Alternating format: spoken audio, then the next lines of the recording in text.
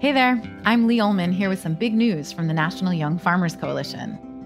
We're partnering with Heritage Radio Network on a special season of The Farm Report. It's all about what's happening with the Farm Bill and how it impacts farmers and eaters. I am growing diversified vegetables on land that's been in our family for 150 years. And so with the pandemic, gentrification, property values going up, we had to sell the land and we lost it. Join us as we uncover the untold stories behind this massive piece of legislation that shapes how we grow our food, what we eat, and so much more. The problems we have had, those are things that come from earlier Farm Bill and USDA policy, right? Like Earl Butts, get big or get out. You know, it's my responsibility to know not only what I'm eating, but then like how that all came to be. And realize like, wow, like this piece of legislation, all this money, like it's technically something that I support as a taxpayer. While Congress debates the next Farm Bill, this is not just an invitation to listen. It's a call to action. Be part of the conversation. Subscribe to the Farm Report on Heritage Radio Network, wherever you listen to podcasts. My Family Recipe is a new podcast from Food 52 and Heritage Radio Network, bringing you cherished heirloom recipes and the stories behind them. Listen and follow wherever you get your podcasts.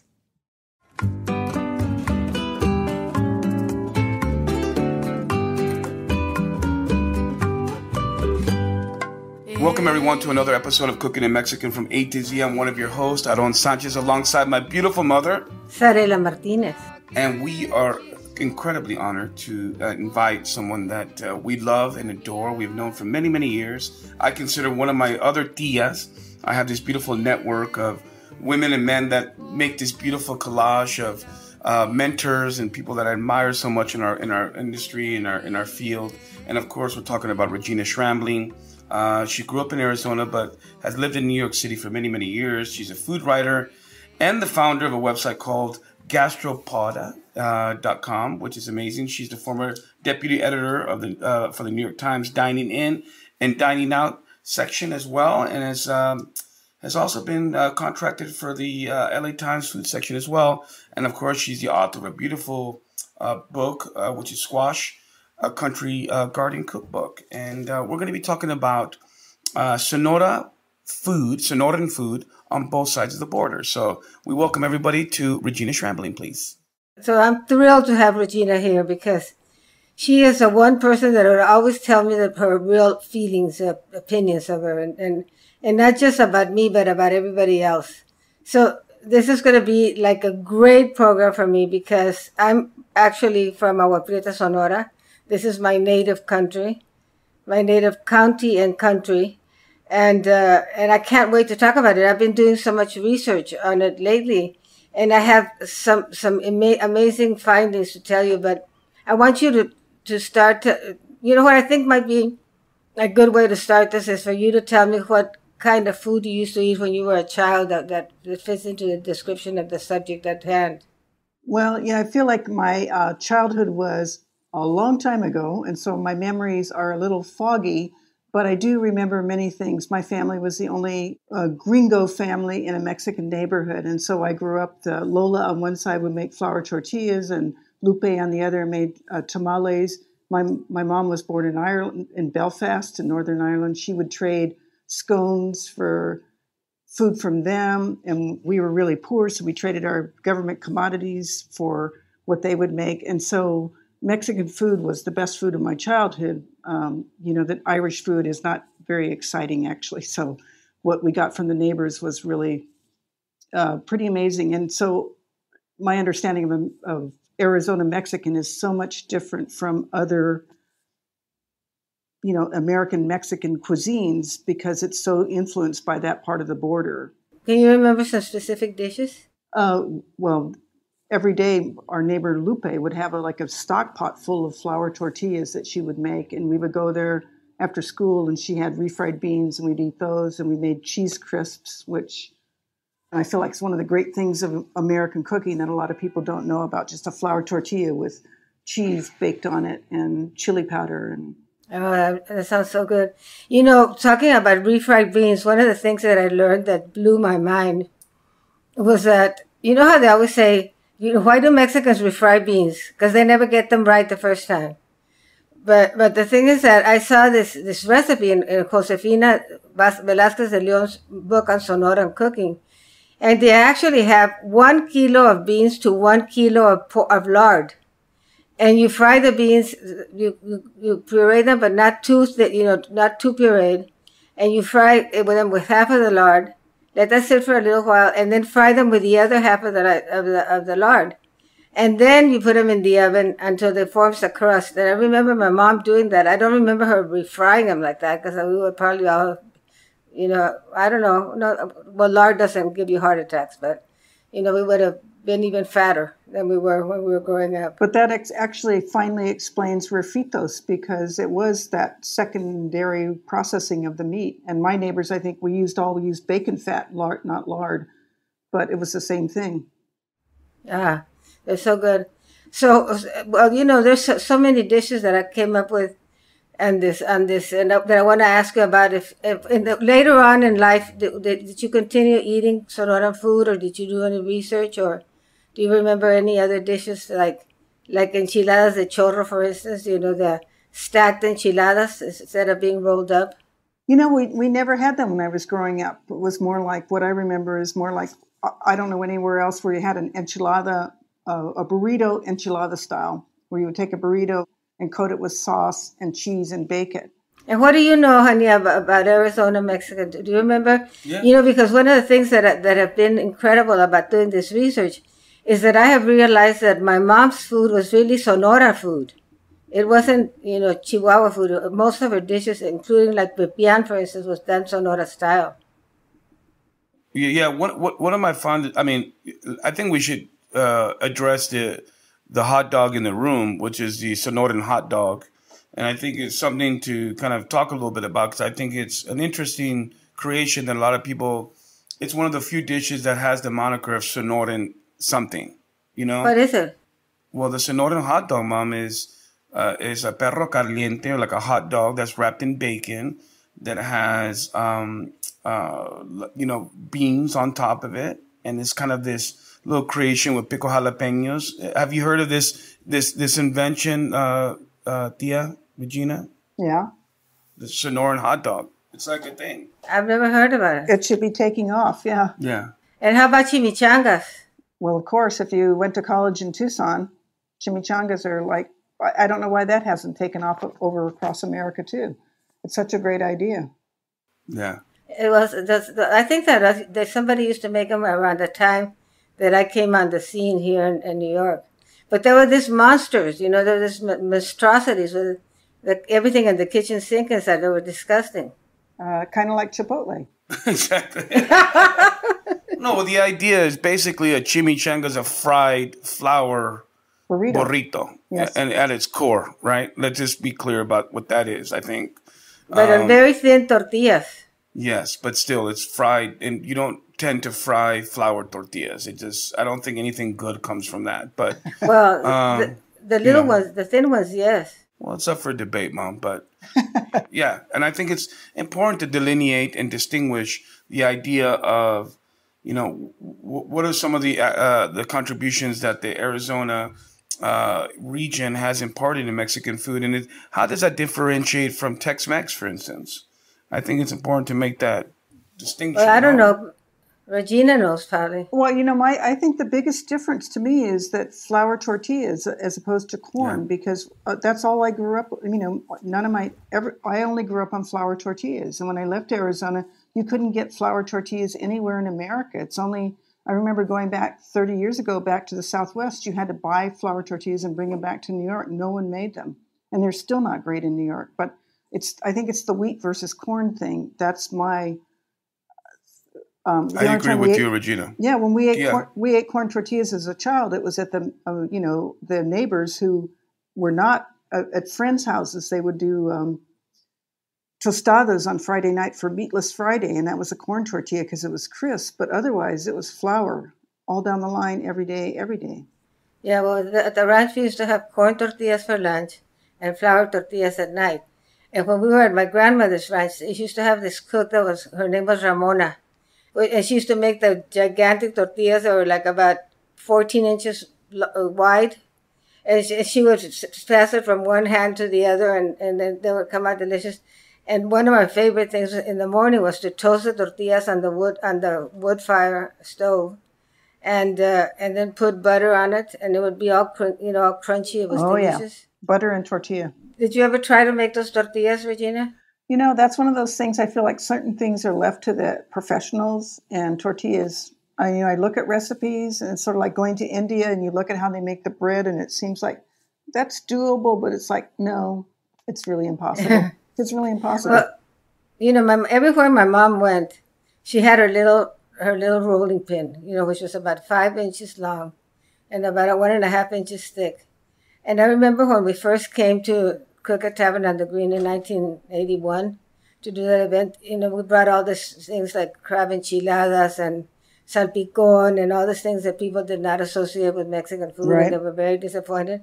So my mom brings out her little rolling pin, gets a flour and the shortening, and she starts making the tortillas right there and putting the butter on it. The chefs from Europe were thrilled. I mean, to them it was finally Mexican food. So that was her little trick. For real. Yeah. Yeah.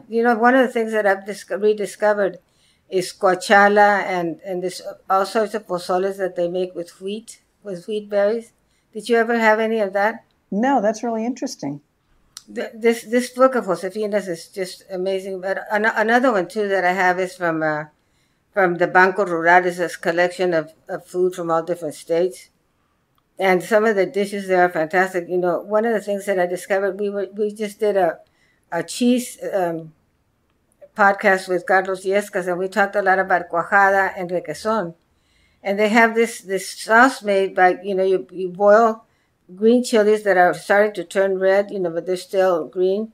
And you boil them or cook them somehow and make the sauce. You puree them with garlic and salt and boil it. And then you get little teaspoons of requesón or cuajada and simmer them in this stock. Wow. Sounds amazing. I know. Too bad you can't get it here. Of course. Maybe in 30 years. I feel like everything takes 30 years incrementally to get better as far as acquiring knowledge and ingredients. I think it's interesting. You brought up some of the dishes up from the north. I mean, there's the idea of doing pozoles that are different, right? In the north, they make a pozole blanco, right, Mom? There's not a red per se or a green. And I don't know if that creeps into Chihuahua or Sonora territory, but I think it's important to make some of those sort of distinctions, because I think some of the food from Sonora and Chihuahua are sort of intertwined. Actually, I don't know about that, honey. Well, I think there's a lot of crossover. No, I'm sure there is. But the thing is that, for instance, and I think my whole mind has been changed in the last 2 days that I've been doing all this research for this show, because all the pozoles that I ran into were done with wheat. And some are done with wheat and beans. And how did the wheat factor in? Well, I don't know, but you use like the wheat berries, and but it's really very interesting because they don't use the same garnishes or anything. And this other thing is that there's a lot of meat recipes here, a lot of stuff with carne seca. Yeah, I think that's important to talk about. Yeah, the idea of dry meat, and how it's used up there. I think it's important. It's interesting. When I was growing up, that was not really a part of what I knew. And even when you're talking about pozole, it's really interesting. It's like we knew hominy from a can. There really wasn't. It's kind of this interesting thing about food migration is how things shake out. And if you were going to make pozole, it was going to be with opening up a can. So a lot of the stuff is and carne seca is like, I didn't really know that at all. Meat was rare. Yeah. But we were cattle ranchers. Yeah, you were lucky. When I was growing up, it was like, ooh, not much meat at all. You know what some of the recipes here, and I'm sure that you've seen them, we had a lot of carne adobada. Mm-hmm. And when you butcher a pig, you cut very thin slices of the pork and make a thick red chili paste and put it out on the line every day and bring it in at night and put it in for about 3 or 4 days until it becomes sort of aged. Mm-hmm. And it has this wonderful flavor. And what they say here is for you to get the carne seca and pound it, and mix it with garlic and then put it on the grill. Yeah. I think that's a wonderful technique of doing that as well. And I think there's also sort of this tradition of being able to slaughter a pig and also canning and preserving meat sometimes in its own fat and almost confine it, you know. Oh, definitely. My tío, my uncle's third wife, I'm sorry, is from the mountains near Chihuahua and Sonora, and they would kill a pig and they would actually take all the cuts and keep it in a root cellar, and all the bits were put in their own fat and confit and kept throughout the winter. Wow. And which I find interesting. You know, I just think that idea of being able to preserve, whether it's carne seca or it's the preservation of its own fat, I think it's wonderful. And I think it's very particular to the north part of Mexico. That's absolutely. Yeah, it is. And actually makes you realize, too, that it was a better environment when everything didn't have to be refrigerated. Yeah. You know, there's a wonderful dish that's totally yucky in character. Is you get the zucchini when it's really old, when it grows old and the slices grow thick, and you cut them up like it seems to come up in every podcast for whatever reason. This recipe that you slice it like when you do an apple, you know how it becomes like this long kind of curly thing. Well, you dry this thing, and they're called machicoris, and in this cookbook that from the Banco Rural, which is a rural bank. There are a lot of recipes for using this dried zucchini, this dried squash, that I had never seen before, and it's just an amazing thing because you use it with carne seca. And she's talking Carmelita, and she's talking about carne asada. She said if it's very tough, you soak it in milk for a while. Have you heard that? That's great. Yeah, and. Well, let's give some context to my tia Carmela, his mom, and all of that, and what, so we know who she is, Mom. Carmela? Mm-hmm. Well, her ranch is in Chihuahua, but we have all our family ranches were partly in Sonora, partly in Chihuahua. So we had one foot in one place and the other.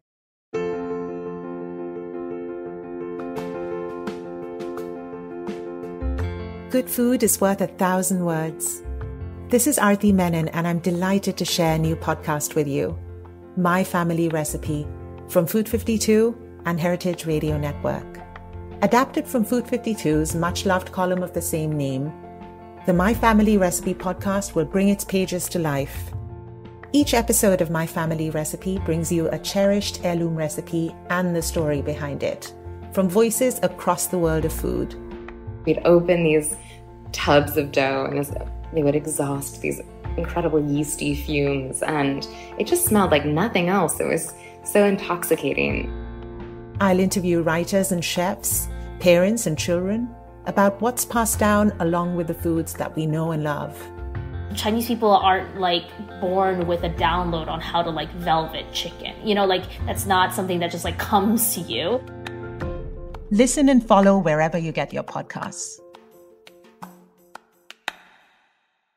All right, everyone. So we're really excited. We're talking with Regina Schrambling. Again, one of my many mentors and my mom's dear friend. And I grew up with Regina coming over to our home for many different Sunday night dinners, holidays, and the like. And of course, we're talking about the beautiful subject of Sonoran cuisine, both sides of the border. My mom was born in Agua Prieta, had family ranches on both sides. So we're really touching upon that subject in this podcast and in this conversation that we're having. So we've touched upon some subjects like carne seca, the idea of flour tortillas, all the different influences in Sonoran and sort of the border cuisines. And we're going to continue that conversation. So we haven't talked about tamales. Oh, my God. Do you know any expert? You know any expert on tamales? Our viewers, our listeners are asking for us to have a lengthy discussion about tamales. So you're right. Well, as we both know, you start with lard. Exactly. And can you believe that lard has gotten so accepted? Remember when I started that everybody used to make fun of me because I was representing lard, right? Promoting lard. And then I said, I don't want to be the butt of jokes of this. And here we are. I know. Mm-hmm. And everybody's, and I don't think anybody cares anymore if you serve lardo or things floating in lard. No, it's been a huge change. Huge change. Why do you think that is? Because sanity is returning to the world. Exactly. We're not so manipulated by food processing anymore. It's like we're starting, everybody was telling us snack wars were going to save us, and it made everybody fat. In the meantime, we're eating shortening, and shortening was giving people heart disease, and we were ignoring lard. And lard is such an amazing ingredient. And now I think and they said artificial sweeteners were good for you as well, remember? Exactly. Yeah, the whole idea is, and also they started pumping sugar into everything to take away the fat, and everybody got huge. Well, I have this theory. Let's see if you agree with me. That you get full of flavor. You get satisfied with flavor, not with the amount of food that you eat. Exactly, yeah. And people are starting to figure that out slowly. I agree. Do you remember any snack foods for when you were growing up? When I was a kid, I would say that going to Lola's next door and would have a cheese crisp. That was a big snack. But no, otherwise, we weren't popcorn. We would have popcorn, I guess, but no. The culture was like 3 meals a day, right? We didn't eat all day long. That's why you're eternally thin. And our mom used to punish us, Tia Regina.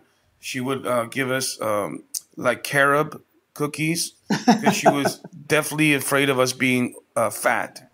Wow. So we had like a very depressing upbringing when it came to sweets, as you can imagine. Well, I inherited that from my grandmother and my mother. Okay, Mom. Thank you.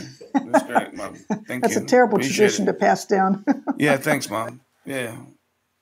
And what about menudo? We haven't talked about menudo. Yeah, menudo, I think it's important. That was such a big thing when I was growing up. How do you make your menudo, honey? Well, for me, I always use pork spine, espinazo. I think the pork spine makes the best broth. So I do it very traditional. I take an onion and I stud it with 5 cloves, some bay leaf, and maybe a half head of whole garlic, and then just make a very flavorful pork broth. And then let that gelatin sit and let everything go. And then once I skim that, then I start with the base. And one can argue that a pozole and a menudo are interchangeable without the fact that one has tripe and one does not. If you think about the traditional recipes, right? Yes, it's a puree of roasted onion, garlic, and guajillo chilies or light New Mexican chilies or something like that. But if you add tripe to a pozole rojo, is that not menudo? Is the question. You know what I mean? Like, what are really the differentiating points? But I think you have to start with a really beautiful, flavorful pork broth, and then from there, everything can go from there. Oh, interesting. But where would you find a pork spine today? In Queens. Chinese markets.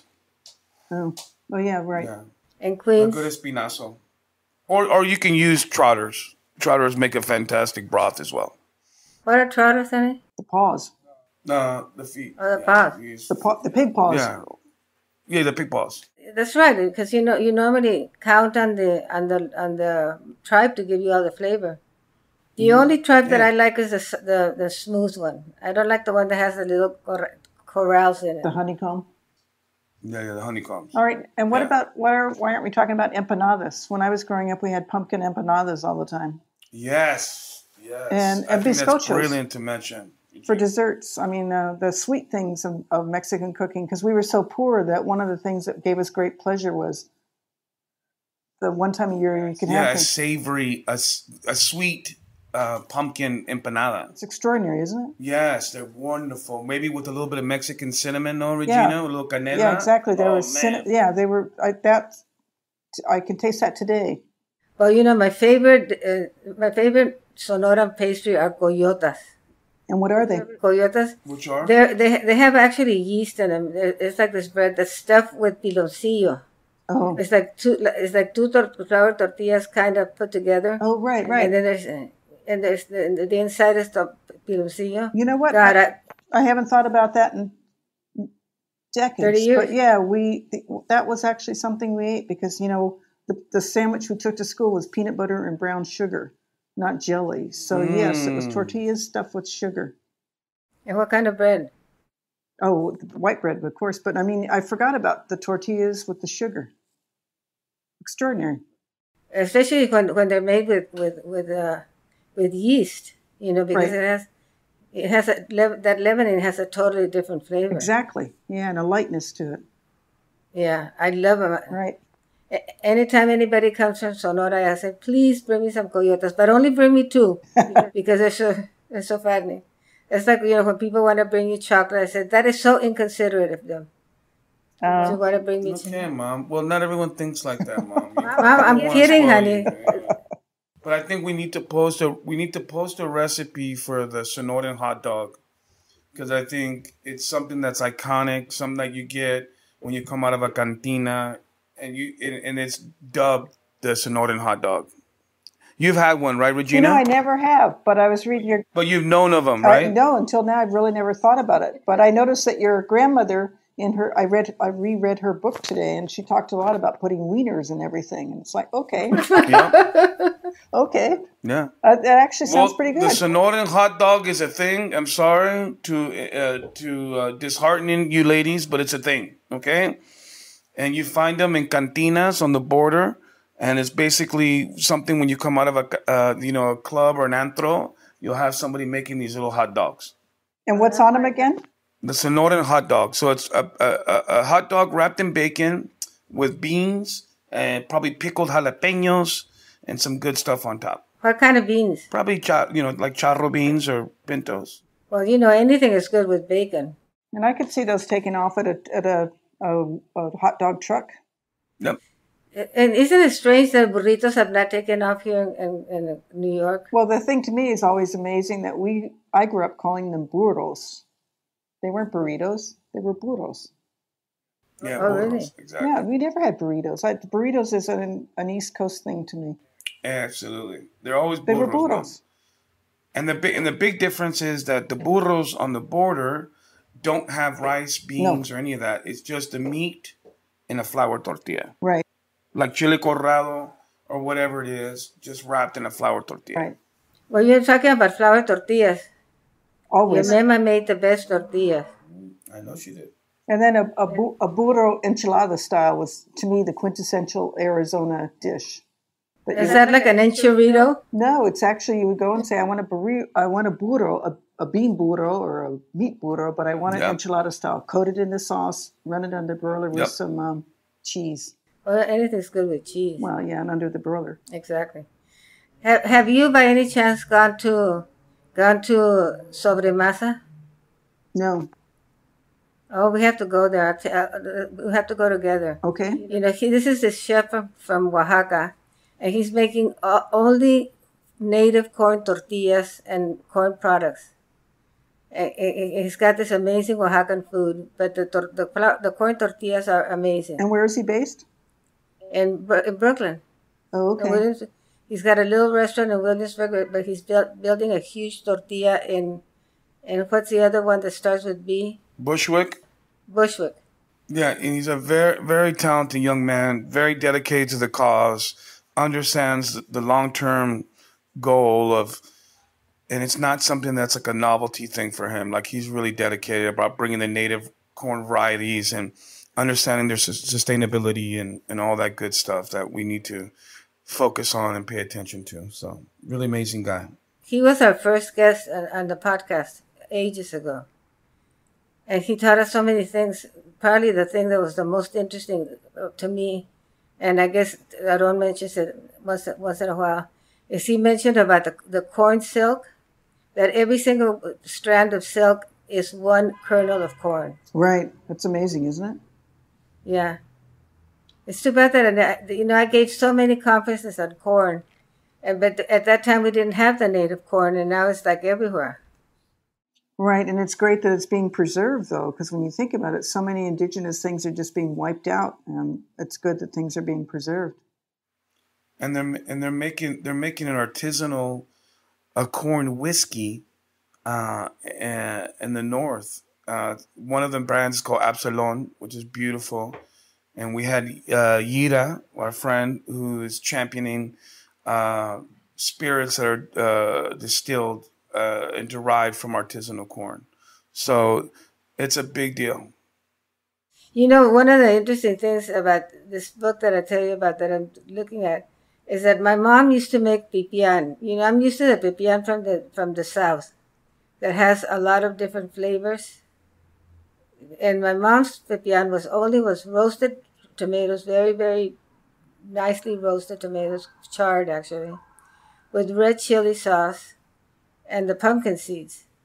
And she used to serve it with tongue. And she also used to serve it with green beans. And the other day I made it, and it was just like going home. It was so fantastic. And it was so plain. I mean, I think it had a tiny little bit of oregano, but that was the only seasoning. Did you have it with tongue or with green beans? With green beans. I haven't mastered the tongue situation. Yeah, the tongue situation's difficult. It's not that challenging, ladies. It's not, you know. I always treat tongue like you would treat octopus. Oh. You got to cook it, you know, for 45 minutes or whatever, an hour, and then let it sit in that same liquid for another 45. You know, and then you peel, and then you just peel that outer skin, and it's wonderful. And then you wish you had a Sonoran hot dog. I treat, you know, tongue like octopus. Huh? You just wish you had a Sonoran hot dog at that point. Yeah, exactly. You guys laugh at the Sonoran hot dog. Wait till you taste it, okay? You mock. I want to see those hot dog trucks on every corner. Well, Regina, again, how can people engage with you? Because we love to promote our guests and all the things they're working on. Do you feel comfortable sharing your website and people can engage with you? Well, my website is a little dusty these days. It's gastropoda.com, but I'm on Twitter as also gastropoda or with my real name. And I do engage on Twitter, and I especially like to argue on Twitter because one thing about food is you're never wrong. It's about taste. Exactly. It's about taste. You know, there's things you can be right about and things you can be wrong about. And when it comes to your personal taste, you're always right with your personal taste. And you can be educated about ingredients and every other thing, but you know. Yeah, please tell my mom that, Regina. Okay. Yes. What are you referring to? Mom, it's a matter of taste, Mom, and you don't have to be right because it's a matter of taste. All the time. I don't have to be right. I'd love to be contrary. Yes, Mom. It's all good. Yes, Mom. So yes, ma'am. But so they can reach out to you on Twitter, right, Miss Regina, and all that good stuff. Yes, and where are you to be found these days? Well, you can find me in New Orleans. Right. I have a little simple restaurant called Johnny Sanchez. That's right. So we'd love to have you down in New Orleans and maybe come down when it's not so hot. But maybe come like right after Mardi Gras is a great time to come, like the first week of March. And then maybe you can go do a boucherie. A boucherie is a wonderful Louisiana tradition where you slaughter a whole pig and then you spend like 2 days camping, and then everyone is sort of tacked with one part of the pig. And there's a crackling team. There's somebody that makes sausage. There's somebody that roasts it. It's a lot of fun. It sounds amazing. Yeah. Well, Regina, thank you so much. We have, of course, incomparable Regina Schramling that's joined us today talking about all things Sonoran, both sides of the border, connecting with my mom and her beautiful childhood. And we look forward to seeing you on another episode of Cooking in Mexico from A to Z. I'm Aarón Sánchez alongside my beautiful mom, Sarela Martinez. And of course, you're listening to Heritage Radio Network, and we thank you profusely. Muchísimas gracias.